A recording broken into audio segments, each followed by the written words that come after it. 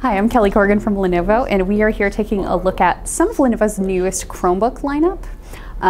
So with this, we have our Chromebook S340, as well as our C340 in a couple different size options. So one of the things we're doing is bringing out a few newer designs of affordable Chromebooks for people who, have used the Chrome OS a lot, but don't necessarily want something that is super ruggedized, just looking very unstylish, to say the least. So we're bringing out a couple options as well as some new color options as well. And we're also moving to Intel processors on all of these. So if I start down here with the smallest, this is our C340 11-inch. And as you can see right now, it comes in this fun pink color, sand pink. And then it is starting with, it'll go up to an Intel Celeron N4000 processor on here. And it has an 11.6-inch HD touchscreen.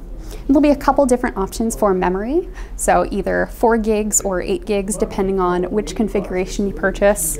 And then also a couple options for storage. So either 32 gigs or 64.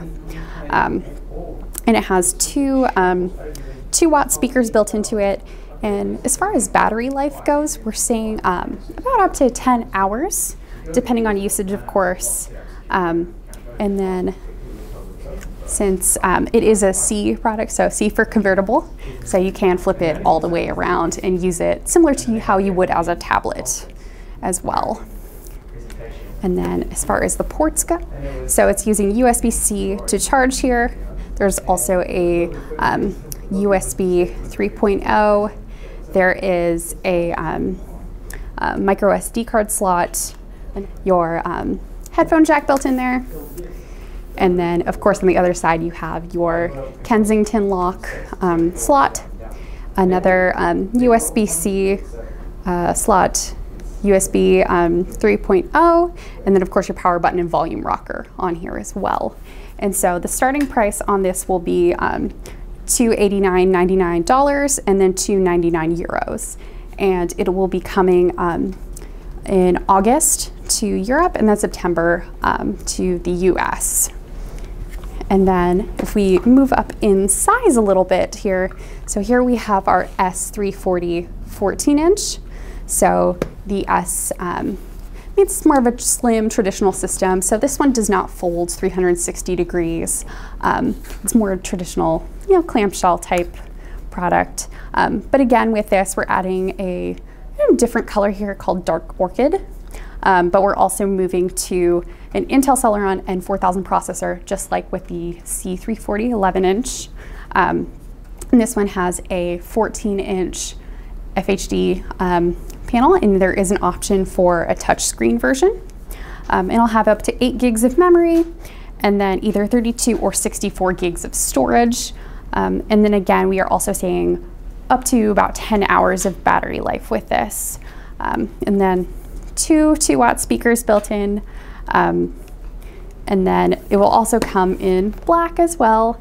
But as far as the ports go, same ports as with our 11-inch system, but again, we have the USB-C for our charging port here, USB 3.0, micro SD card, headphone jack, and then we have USB 3.0, our USB-C, and then our Kensington lock slot on here.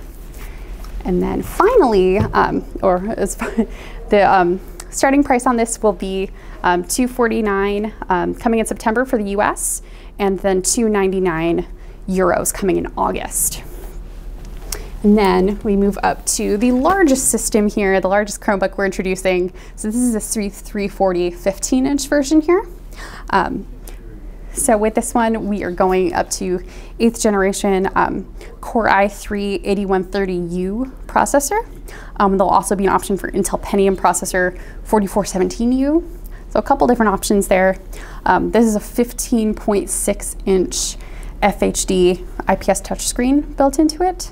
And then unlike the other two systems, this actually has the numpad built into the keyboard here, since it is such a large system.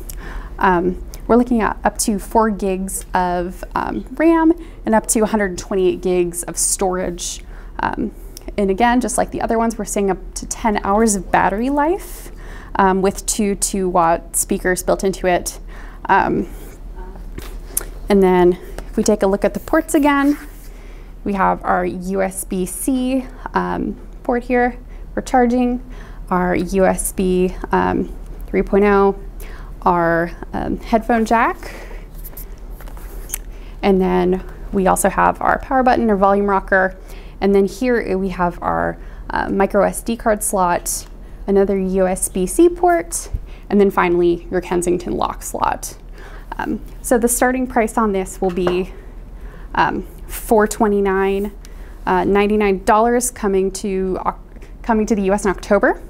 And then it's the starting price of 449 euros coming in September for Europe.